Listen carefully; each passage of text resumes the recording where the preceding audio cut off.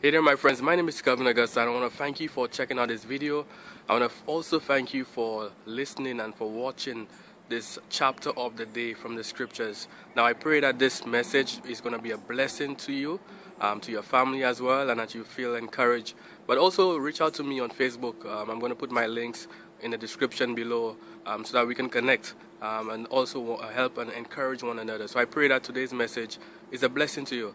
And I look forward to connecting with you even more, and may God continue to bless you. Bye for now. Genesis 8.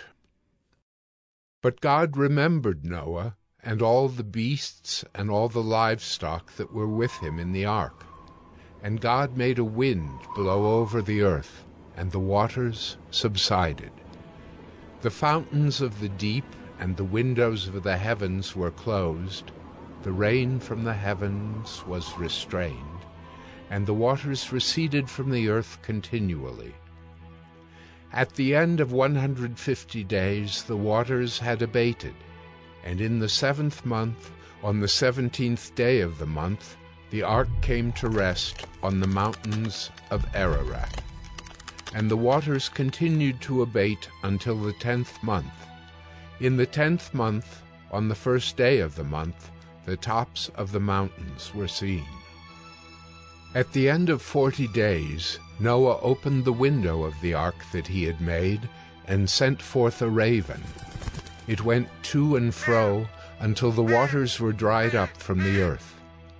Then he sent forth a dove from him, to see if the waters had subsided from the face of the ground. But the dove found no place to set her foot, and she returned to him to the ark, for the waters were still on the face of the whole earth.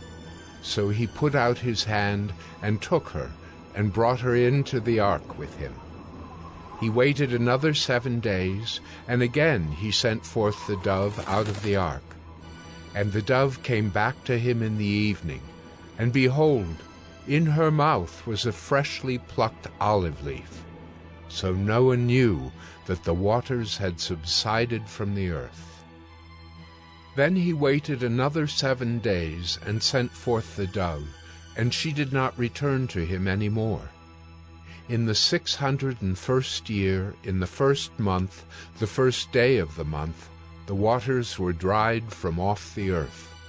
And Noah removed the covering of the ark and looked, and behold, the face of the ground was dry.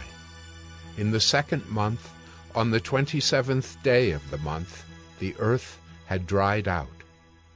Then God said to Noah, "Go out from the ark, you and your wife and your sons and your sons' wives with you. Bring out with you every living thing that is with you of all flesh, birds and animals, and every creeping thing that creeps on the earth, that they may swarm on the earth and be fruitful and multiply on the earth." So Noah went out, and his sons and his wife and his sons' wives with him. Every beast, every creeping thing, and every bird, everything that moves on the earth, went out by families from the ark. Then Noah built an altar to the Lord, and took some of every clean animal and some of every clean bird, and offered burnt offerings on the altar. And when the Lord smelled the pleasing aroma, the Lord said in his heart, "I will never again curse the ground because of man, for the intention of man's heart is evil from his youth. Neither will I ever again strike down every living creature as I have done. While the earth remains, seedtime and harvest, cold and heat, summer and winter, day and night shall not cease." Hey there my friends, my name is Kelvin Augusta again. Thank you for checking out this episode of 1 Minute Bible Study. Here the goal is to really share some word of encouragement, share the scriptures, share something from the Bible to inspire us to live godly lives, to get closer to Christ, to connect with God. So again, if you have any questions, issues, quarrels, comments, recommendations, or you just want to reach out, I'm going to put my links to Facebook, my personal profile. I will look forward to connecting with you, to help and encourage one another, and to share in any way that we can be a blessing to one another. So again, feel free to connect with me below.